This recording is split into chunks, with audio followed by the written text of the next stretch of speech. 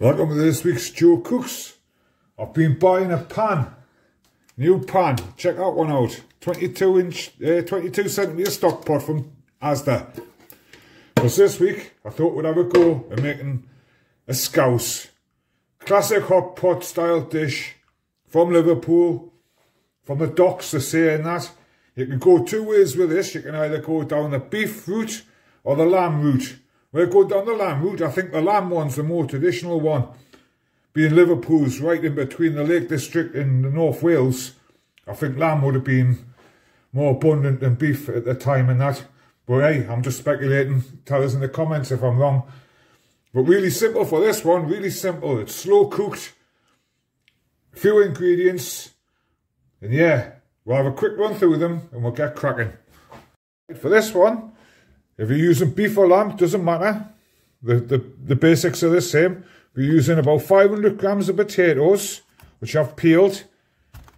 500 grams of carrots, which I've peeled. I'm using the chunky ones. There's a good chance to get rid of them in that, because we're going to make nice big lumps in that. Couple of onions. And because I'm going down the Welsh side of it, and I'm going to be using lamb instead of beef. You can use beef if you want, that's fine. You can chuck a turnip in if you want. It's just a stew at the end of the day, but it's a very, very nice stew. So I'll be using this 350 grams of diced casserole lamb from Iceland. 3 bags for a tenner, not too bad, not too bad. I'm going to chuck a couple of leeks in. We're using a bit of plain flour, a squirt of Lean Perrins, some thyme, a couple of stock cubes, salt and pepper, a few sprays of firelight, and I'm going to boil a kettle because we'll be using all of it. We'll be using all of it. And that's it. So yeah, let's get cracking. First off, we've just got to prepare with vegetables. I like to keep everything chunky on this one. Chunkier the better. It takes a little while to cook, nice and slow and that, so if you've got nothing to do during the day and that, you can just whack it on and just let it do its stuff. I know there's like a Welsh cowl, is it? It's very similar to this. They usually, like, I think they cook it for a couple of hours, then they let it cool down, then they warm it up again, because everyone knows it's better reheated. Like I say, nice and chunky, look at that. Like half potatoes and that. You can go wild with the veg, put as much as you want in, you know. And we'll just carry on the caper with the carrots and that. The bigger the better. Get them all in. Can you remember the name? I'm going to say the olden days. It was only like when I was a young'un, when people used to make massive vegetables and that, like giant things, onions the size of your heads and leeks the size of your legs. Absolutely crazy. It was great, wasn't it? It was great. Right, get rid of them. Get rid of that. Same with the onions. We'll just chop them up. Basically, we're just going to chuck everything in a pan and let it work its magic. This is when the ingredients properly speak for themselves, you know. They don't have to be expensive and that. I mean, I bet this was cheap as chips in the day. It just seems that everything nowadays, everything that was cheap them days is now seriously expensive and that. Right, a couple of leeks and that. You can put a turnip in and that if you want, like I said before, and that, put what you want in. I mean, different stews around the country have different things in, but they usually stick around this root winter veg carry on and that. It's lush, man, it's lush. So right, that's our veg done. I'm going to bring the meat in quickly. And I'm going to put a spoon of just plain flour on it. Just going to chuck it on. That'll do. Get rid of that. I'm going to stick the lid on the tub and I'm just going to give it a good shake. Just cover the lamb in the flour and that. So we're going to be frying it up for a couple of minutes and that. So right. That's that. The only bit of prep left now is to make your stock. A couple of stock cubes. Oh, I'm getting all fingers and thumbs here and that. So a couple of stock cubes in here. I'm using vegetable ones. If you're using beef, use just oxo cubes or whatever. Doesn't really matter. Doesn't really matter, you know. But we'll get that in. We'll mix this up. We'll sit it to one side. And we'll use this and the remaining kettle water a bit later on. Right, I'm all set up by the cooker now. If you hear any strange noises in the background, window cleaner outside thinking he's Barry Manilow, but I don't think he's going to be hitting any copyright strikes, so hopefully get away with it. Right, I've sprayed the pan with a few sprays of Frylight. It's on quite high, and I've warmed it up. I'm going to go in with my meat, the one that was shook in the flour. We're just going to brown it up for about a minute. I've set a plate up beside the pan with a wooden spoon in that. Because what we're going to do, we're going to pile everything in the pan. And we're just going to bring it to a boil, simmer it for a bit. Then that's it, turn it down and let it do its magic. Let it do its magic. It takes ages, so I like to keep this next to the pan every time I come in the kitchen and that.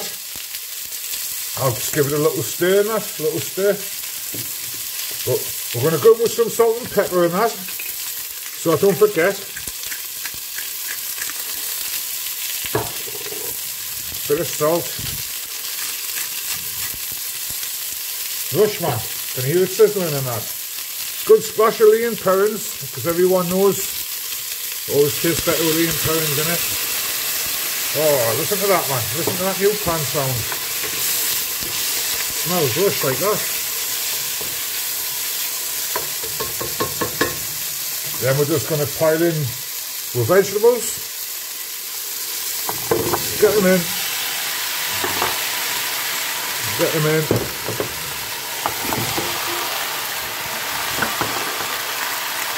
And we're going to go in with stock.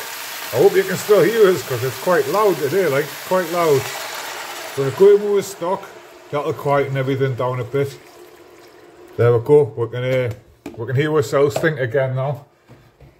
And I'm just going to cover it with the remaining water in the kettle, just so it's covered. That's lush, that, man. Doesn't that look lush? Get rid of the kettle there. Just going to give it a little stir around. I'm going to put a handful of thyme in, just a small handful. You can use fresh thyme if you want, like, but I couldn't get any, so this will have to do. But even this probably didn't go in the thyme. It was probably just salt and pepper and the veg and the meat, and that was your whack. And they just slow cooked it until everyone was finished work, basically. But right, what I'm going to do, I'm going to put the lid on, bring it back to a boil, simmer it hard for about 15 minutes, then turn it right down. Right, it's been about 10-15 minutes now. It's been boiling quite hard. So what I'm going to do, I'm going to turn my hob down now to number 1, and this is where the patience game starts. So every time I come into the kitchen, I've got my plate set up and my spoon on. I'll just give it a nice little stir and that. Got plenty of housework to be getting on with and that. So yeah, I'll see you in about 3-4 hours when we've got our lovely scouse. Probably serve mine with a bit of pickled cabbage and that. Might as well make it posh. You know what I mean? Posh with a bit of pickled cabbage. Get in. But right, and a bit of chunky bread maybe. I might pop the littles and buy a French stick. Right, it's been about 4 hours for me. Flash of a camera for use. I've been back into every couple of minutes to have a look, every 20 minutes or so, to give it a stir and that.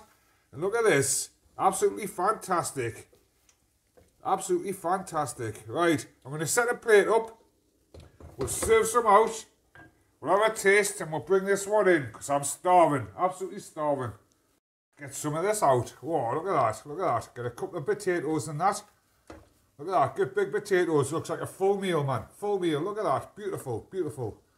So yeah, tell us in the comments what broths or soups you make regional to yourselves and that. I know not everyone's in the UK. But yeah, thanks for watching. I hope you've enjoyed it and I hope it gives you a bit of inspiration to get in the kitchen and sort some out for yourself and that. Cook anything, just get in there and try it, man. Just try it. So, I'm going to bring that over. And I'm just going to be serving mine with a little bit of pickled cabbage And a wedge of bread. Look at that. Absolutely fantastic. Fantastic. So, like I said, I hope you enjoyed it. Stay safe, be kind, and I'll see you on next week's video. Look at that, man. Look at that. Can't wait to have a taste. Right, it's all down to the taste. Look at that. Beautiful soft carrots. Just creamy potatoes. Absolutely fantastic. If you like it, like, comment, subscribe, do all that stuff and that. Oh, fantastic, fantastic. Right, see you next week. Have a nice week.